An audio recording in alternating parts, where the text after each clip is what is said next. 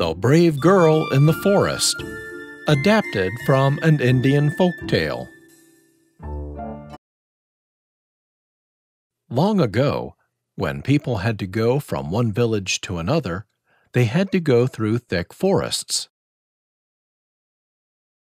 There was the long walk on the dark and rocky forest path. Tigers, leopards, and other wild animals roamed about freely. But worst of all, the people were scared of thieves and robbers. The robbers knew the forest paths well. They hid behind trees, waiting to jump out and rob unsuspecting victims. The people had only one way to cross the forest without fear. They hired guards. The guards were brave, strong men armed with sticks and other weapons to ward off the